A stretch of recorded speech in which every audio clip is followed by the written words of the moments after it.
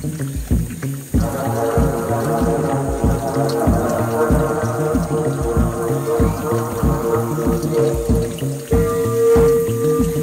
welcome back. Where to start? It's a busy summer in the aquarium basement. Well, also the aquarium annex to the aquarium basement, whatever we call it. Let's just call it the annex.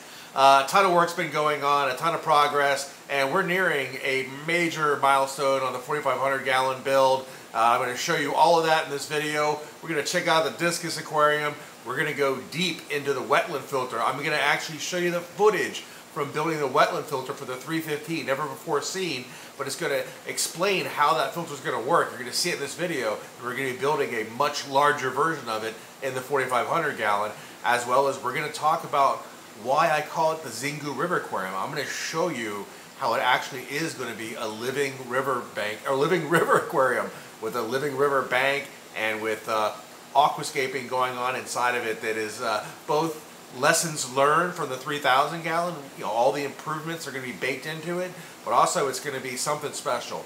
Let me put it this way. Building this aquarium, I consider the halfway point for the 4,500 gallon. Once the 4,500 gallon is built and holding water, I think I'll be halfway done. That's how much work is going to go into the aquascape for this aquarium, both underwater and above water. It's going to be crazy. So, as always, let's go. Okay, we're going to start with the 4,500 gallon. Well, you know what? Let me start with this guy down here. Yes, I have finally purchased an electric caulk gun. Yes, I should have purchased it years ago, but before I do those 4 giant windows, yeah, it was definitely time. So where are we at with the build? Well, where we are is that we are 100% skinned. The aquarium has been fully skinned with 3/4 inch plywood. You can see the filter box all ready to go. The main aquarium skinned all the way down, and you can see that. So let me hop in the aquarium here. We'll take a closer look. So the entire aquarium has been skinned, 3/4 inch plywood all the way around. This is the filter box, and then we're gonna cascade out here into the aquarium, and we are skinned all the way down 33 feet. And you can see I've started on the fill work as well. So we're gonna fill all the seams and fill all the screw holes all the way around the aquarium and get it ready for the next stage. So the first stage obviously was framing it, and the second stage is skinning it and filling it, and the filling will be done shortly. That's actually a pretty easy part of it. And you're saying, what is the next stage after that? Well, that is fiberglassing. That's why we have a ton of fiberglass mat and fiberglass resin. Lots and lots and lots of it. So yes, I was doing the calculations, and I was essentially going to be fiberglassing like 75% of the tank, and I said, well, you know what?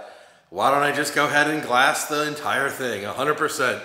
So I will be fiberglassing 100% of the build. And so that is the next step. So like I said, the filling will be done shortly. That's easy to do. When you build it tight, there's not a lot to fill, mostly just screw holes. So no big worries there. And yes, I'll be fiberglassing next. And we all know that these guys here have saved my life, the True Composites. I used to use the Bondo fiberglass, and it was terrible, and the True Composites has been so much better. So yes, what we're gonna do, we are gonna fiberglass every single seam of the aquarium. You know, all the vertical seams, all the horizontal seams, and then we're gonna fiberglass the entire bottom of the aquarium and all the walls, and of course, we'll be fiberglassing inside the wetland filter, up and over, you name it. We are gonna turn this thing essentially into a bathtub with windows. But yes, it will be 100% fiberglassed, and then we will get on to epoxy coating. That's the pond armor painting. So yeah, at that point, so we basically have fiberglassing, we have pond armor, and then I'll be installing the windows, so siliconing in the windows. So we are getting very close to this tank being ready to hold water. So it's been like an entire episode since I've shown the 220 gallon flooded forest discus aquarium. So yeah, I thought I'd show these guys real quick. They are beautiful. It is amazing how fast those little guys have grown. These were the little babies. They're getting pretty big. Now obviously the original discus are much bigger, but they are growing super fast. And I'm happy to say that everybody else in this tank is doing great. The schools of Neon Tetra, Rummy Nose Tetra, Glow Light Tetra, and Serpe Tetra are all doing awesome, and yeah, loving hanging out under the branches. We do have the one run to the litter for the new guys. Nobody bothers him, but he likes to hang out by himself a lot, and he's considerably smaller considering he was the same size as this guy when they first came in. You can see quite a difference. So everyone else is bigger like this, and there's the one runt, but nobody bothers him, and he eats and he seems healthy, so it's all good. You know, sometimes it just works out that way. And happy to see that the swords, they are growing very slowly. I've been sort of, I don't dose it as much as I should. I get caught up in things like building 4,500 gallons, but they are coming along and helping to improve the tank. Now, one thing I have done to this aquarium, obviously, was add the pothos up top, but I've also kicked up the water flow some. I have that vertically mounted power head in the back, blowing on the back and all on and then it wraps around and comes to the front. So it goes around the back there and then comes to the front. And that seems to have picked up the plant growth a little bit. So we're just sort of moving those nutrients around. You can see this guy over here, he's bending a little bit in the water, and that flow is actually coming from all the way back there and around before it gets to him. So definitely improved. And it's just nice when there's a tank that's beautiful and it's in cruise control. Everyone's happy, healthy, and I just get to kick back and just enjoy it. So why is it that I say that this is only half of the build? Well, because there's a lot of stuff going on up above the aquarium. So once the aquarium's ready and holding water, then we have top bracing. Then we have the integrated riverbank system that I'm going to be putting in here, a live riverbank. So this is going to be going down into the water and up out of the water and growing up. I'm going to have an entire thing for the lighting, a really nice system for the lights to be visually out of the way, but shining back onto the aquarium and being able to handle lighting the water and lighting this live riverbank. And then of course we have a massive wetland filter to build. So we're going to cover that in this video. So I'm going to show you a bunch of video that I took for the 315 gallon build of building that wetland filter. And this is the same thing, but just on a larger scale with larger materials. So some of the materials will be different, but all the concepts will be the same. And then I'll also show you some of the plans for the riverbank and how we're going to have live plants growing out of the top of the aquarium and down into the water all on the back. So now here's some footage from when I was building the wetland filter for the 315 gallon. Remember, techniques are going to be exactly the same for the 4,500 gallon, but much larger, heavier material. So don't worry, no egg crate in the 4,500 gallon, but it does work in the 315. So let's check out the wetland filter build for the 315. Okay, you can see that I have the standoff section down there, creating that cavity underneath where we have the pump. The pump is going to be pushing water down this tube, and it's going to get distributed throughout all these tubes underneath, which they're uncapped and they have holes drilled in them everywhere. So the water is going to distribute everywhere. And then of course we have our clean out post, and we have the top painted black because that'll be visible above the substrate level here, so that we can put a hose down there for sucking water out. And we left a little bit off here because we're going to be putting a union valve and everything to connect to the pump. So you might be asking, why did you use egg crate and PVC pipe and zip ties? Well, I'm reusing material that I already had. You can see that egg crate's all kind of gunky looking and everything, and even the PVC pipe, you can tell it was used in something else before I cut it up. So yeah, I am just reusing materials. You could use, they make small egg crates that would work in here. You could cut holes in those. There's a lot of different things you could use to create that cavity down there, that standoff for the water to flow underneath the substrate. But yeah, it's just got to be strong enough to hold up the substrate and of course to allow the water through it. So now, let's take a look at the substrate that we're going to be building up in our wetlands filter. So once again, harvesting rocks from other projects that have been waiting around for a new use, and their new use is in the wetlands filter. So we're going to start off with the larger rocks, which are probably 4 to 6 inch, what they call river jacks.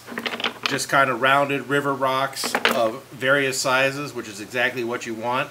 And we're going to build the first layer with the 4 to 6 inch river jacks, and then we'll switch over to these smaller river jacks, probably 3/4 to 1 inch or so. And then lastly, we'll end up with gravel on the top, something of the consistency of pea gravel. So I'm going to go ahead and start getting the first layer in, and then we'll take a look. Okay, so the first layer of rock is in place. These are what I'm calling the larger stones, at least for this build. These are the largest aggregate we're going to have in the filter at the bottom there.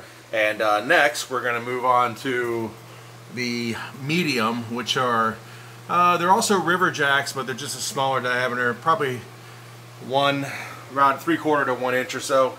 And that's going to be the next layer, and then after that is going to be our gravel, something more the consistency of aquarium gravel or pea gravel. So that's it for the middle level of gravel. So we got the larger on the bottom, the medium here in the middle, and then now we're getting ready to add the pea gravel for the top, so the final top. And this is where the wetland plants will be planted into as well. So we want to get a few inches of this for sure, just to hold that up. At least that's what my assistant tells me. Okay, so that's about 3 inches of the pea gravel, and that's really as deep as we need it. So there's a few factors. If you go really tall with this aggregate that you have down here, it's that much stronger of a pump you need to be able to pump the water down through and then back up through it. So we don't want to do overkill. I mean, there's more than that's needed for this aquarium already, but we don't want to go crazy, and because we don't want to have to put super expensive high head pressure pumps on here. And the other thing is, it's going to be planted, so it's going to be a wetland. So we want to have the water level is obviously going to drain here, so we want to have about the depth that we want for the plant baskets with the plants in them to sit in here and be roughly to where the plants are just below a few inches below the water level, and then gives them more height to grow up, so I don't have to put the lights up super high, because we're going to be shining down on those plants that are in the bog. So I'm going to bring a basket over and test it out, and if it's not enough, I'll put a little more gravel in, but it's roughly about what you see here. And just to give you an idea, we're up to here on the aggregate, so you can see, you know, there's a couple feet, you know, there's between 18 and 24 inches of aggregate in there, so it's pretty substantial. So these are actually the plants I've been growing out for the wetlands filter. I just have them attached to the discus aquarium right now to give them nutrients and everything, and of course a little supplemental light I put on there. And as I was looking at them, so those are the baskets I was talking about, and for part of the build you're going to see across the back I've made it such that I can suspend those baskets across the back of the aquarium, so we can have wetlands plants growing out the back and the side. And I was looking at these plants have grown so much since I got them. You know, they were tiny, you know, now they're like that. And I was thinking, you know what, I can actually plant these in the wetlands filter further down, and they'll still be good in terms of having enough of the plant out of the water to be happy. And that will mean I don't have to suspend the light so high, so I don't have as much light bleed. So I think that's what I'm going to do. So I'm going to obviously keep the ones that are in the baskets that are going across the back there. You'll see when I put them in there, it'll make sense. But these other guys, I think they're going to go straight into the aggregate substrate of the wetlands filter. So the tank may be looking a little different than last time we saw it. As you can see, I've been progressing, but I haven't exactly filmed every little step of the way. It has just been hectic lately. But let's start off with where we last left off, which is the wetlands filter. So the wetlands filter has been running for a while, for a few weeks, and it is amazing. It clears up the water super fast. I stir it all up, and I'm just amazed by how fast it clears out the water column. Been adding a little bit of bacteria to it, getting it seeded, and been adding a little bit of water from other tanks. And of course, you can see I've added a lot of plants, and I've started adding lighting. So we're gonna, you know, bacteria is gonna come over with these plants, which is good. Adding it, which is good.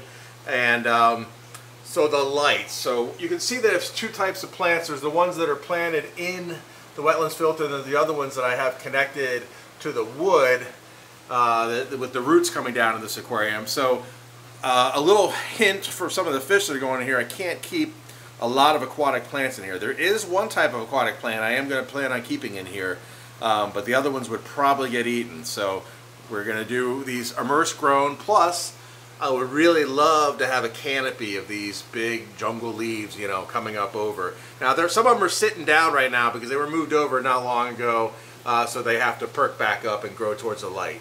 And speaking of the light, you can see I've added a piece of, well, basically like a wooden, black painted wooden framework for me to hang lights, you know, so I can target the wetlands filter and the back of the aquarium where I have the bracing on the top, which allows me to either extend the wetlands filter out with those baskets, and I can fill those with gravel and put plants in them, or I can just sort of strap the plants on to the framework and to the wood like I have.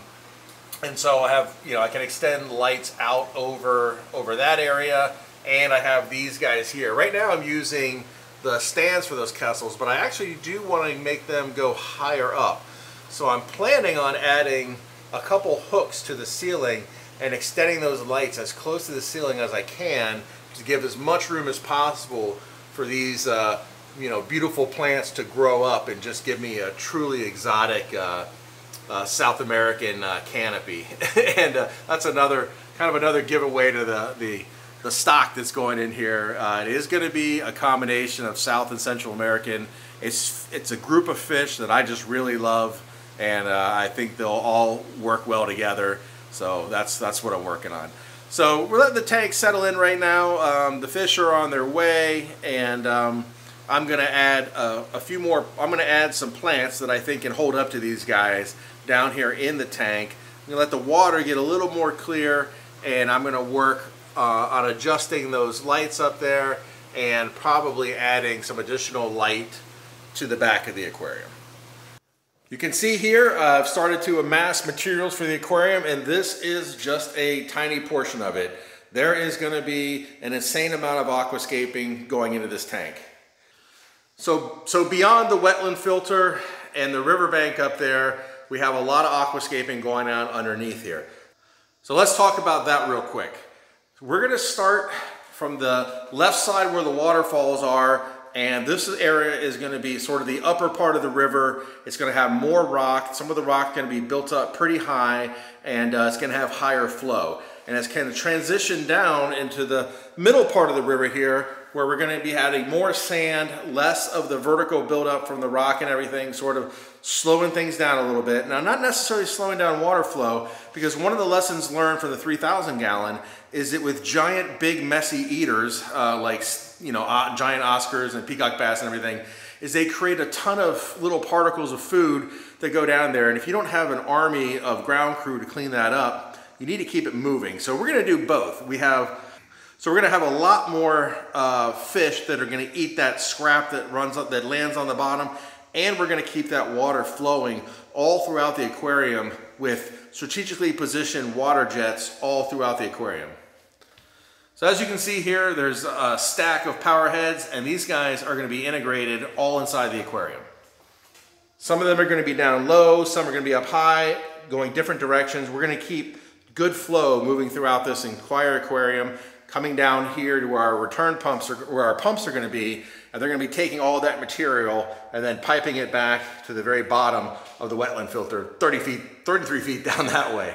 But then getting back to the aquascape, now we get down into the large section, the 16-foot section, the lower part of the river where our biggest, meanest fish are going to be, the Fogo peacock bass and the arowana and the big Oscar. And down here, we're going to actually build a river dock. So picture like a small village on the river with like a wooden dock coming out into the water. Now this will be sticking out a little bit. You know, the fish could be swimming under and everything. It'll look like something from a small village on the Amazon River, or in this case, the Xingu River. And I think that's going to be really cool for the fish, and they're going to love it. And you also got to remember there's going to be all kinds of wood root work coming down the back and plants growing up and out. So it is going to be something. And then in this portion of the river, that aquascape is going to be lower than the higher part up there. So the whole thing's going to be transitioning down like this, and we're going to have a lot more sand area down here because we're going to have a lot larger fish who need more room. And I can tell you from having these guys in a 3,000 gallon, and you think that's a lot of room, but you start getting peacock bass pushing 4 feet, arowana pushing 4 feet, you name it, big catfish, they eat up space like no tomorrow. So we're going to accommodate them in this aquarium. We're going to use all the things we learned from the 3,000 gallon. We're going to handle that sediment better, we're going to have better flow, and we're going to have zones within the aquarium. Speaking of those zones, so one thing I need to do is I'm going to create channels here on each post, and then a reciprocal channel over here so that I can put dividers and pull them in and out. And the same thing with the bracing. Normally I would have a big thick brace that would go across here, but this time I'm gonna have 2 braces, one here with a gap in the middle that goes across so that I can pull those dividers in and out.